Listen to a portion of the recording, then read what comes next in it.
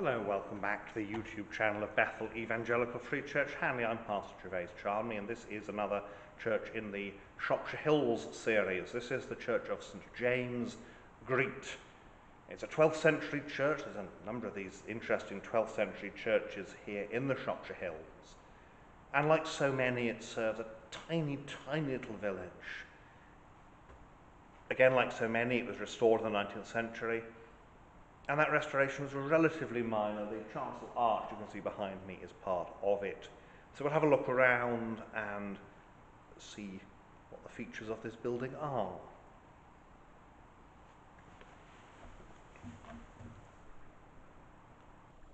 As usual, we start at the west end. You can see here the wall plaster has been retained, and one rather obvious feature is the chancel arch is leaning outwards. I suspect that this is the result of somebody removing an earlier, smaller chancel arch and not asking the question, will the wall hold together properly once the arch has been removed? The answer was no, and it's now been shored up to make sure it's safe, but it must have been a bit of an embarrassment at the time. There's an old memorial here, this is 18th century. And a lot of these were made by a local village sculptor, village stonemason, you just arrange it to do something fairly simple. But and here we have one of the candlesticks. These are iron, they're attached to the ends of the pews.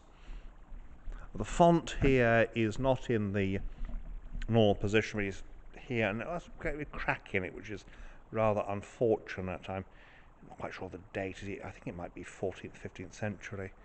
But it's an unusual, well, it's not an unusual shape, it's a relatively common shape. The top is 17th century. We have the war memorial here, men who served in the Great War. Only 2 died in the war, and my delay, my mobile phone company decided to send me a text. So we've only got the 2 who died in the Great War, and then 1 in the Second World War. Richard Mason of Greete, a nice Victorian brass here, nice big windows obviously inserted here. The pulpit is 17th century, relatively plain, very nice. Richard Rawlings of Greete Court, so local big house, and court you can go all the way from enormous mansion down to what we have here, which is glorified farmhouse. Father's life, 1915, aged 80. And then Eustace William Cochrane, who director of this parish, 1913 to 1928, died 18th of May 1928, aged 75 years. Even then, they didn't really have a retirement plan, and so if you were an incumbent, if you're a clergyman, you might be shifted to a tiny little rural parish like this, where you didn't have an awful lot to do, and they hoped that you'd be able to carry out your work, what little there was of it. Not the best idea in the world, and that's why retirement plans now exist. A bit of 17th century woodwork here around the pulpit, and a big old Bible there looking west. East window, well, west window rather, is relatively small, and it would be one of the earlier windows, maybe even late 12th century. Gordon Hopkins, priest of Tranmere and Pallion, Queen's Chaplain Canon of Durham, died at 88. Great friend of Greete, whose annual camp for over 50 years, so he would have had it probably with the lads at the church. East window, we've got the Lord Jesus Christ central, with 2 evangelists. Here we have the dropped sill cedille. You can see what's called dropped sill because it is literally a dropped sill. There's the piscina. The piscina here sticks out. It's rather like the one at Hope Bagot, except this one hasn't been too badly hacked around. It has still been slightly hacked around. And the table is modern, with just modern furniture on it. So, looking backwards, a big, long church. We've got here the communion rails, 17th, maybe 18th century, but the central portion is not there, and clearly hasn't been there for a while. So there we are, a long building, relatively tall in 12th century, but simple. That's the attempt here. It's a simple building. Here we've got a list of incumbents. Always interesting, these. What happened in 1662? Well, not a lot, because 1665 they got a new chap who's Thomas. There's a big gap, 1609, 1665. It's possible it's the same man, but sometimes there's somebody missing, and quite often it'll be a Puritan.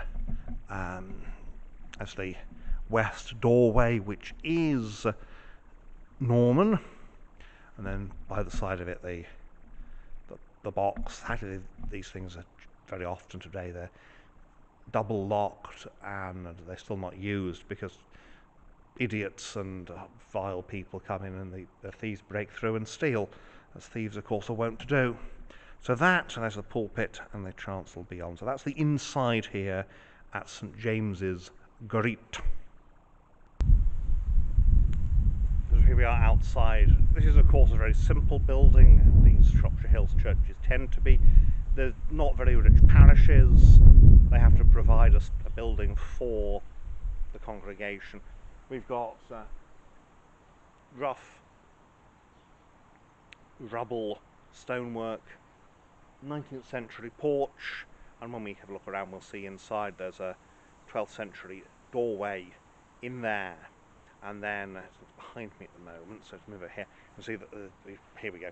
The chancel is rendered, which the whole building would have been originally, again because that's just rough rubble stonework. You want it to look a bit posher than that, and so you render. You might even paint black lines over the render to make it look like posh stonework. So let's have a look around the outside, shall we? So here we are at the south side, headed towards the doorway. Doorway, fairly common in these churches. It's about halfway along the south side, and you can see in the middle here, inside the doorway, here is this Norman, inside the porch rather, here's a Norman doorway with a plain tympanum. It's a simple building, and there's the rendered chancel. We'll go around this way. It's there's a farmhouse just next to the church. The churchyard appears at least to be thinking about being round, which is quite a good indication of an early church. It's got a round churchyard, and there's the Victorian bellcot. There would have been some sort of belfry, of course, before that one. The windows here, that's just 13th century, which would be about right again for a longer chancel than I might expect for a 12th century one. And that render, not on the end here, triple lancet, obviously has been renewed, but it is a triple lancet. Triple lancets are good. That's the farm doing what farms do. And plenty of render here on the north side. Can't do anything about that noise in the background. North side, all been rendered here. There's the priest's door. There's no trace on the outside, at least, of a north doorway, but that's what you expect with a building like this. So that's the outside here. You can just see the chimneys of Greete Court there, the big house. I'd say it's not a super grand house, but it's a rather nice big farmhouse. So that is Greete. As is so common, you've got this bit here. This just helps support the belfry. And it's all medieval, but you need some kind of extra support for the belfry. There's not a lot of village at Greete. It's part of a team ministry these days.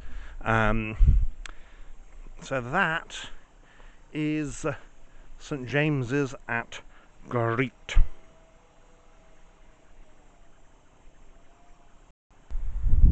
So there we have it, Greete. Small 12th century church here in the Shropshire Hills, really right towards the border with Worcestershire and Herefordshire. Well, thank you for watching, and may God bless you and keep you until next time.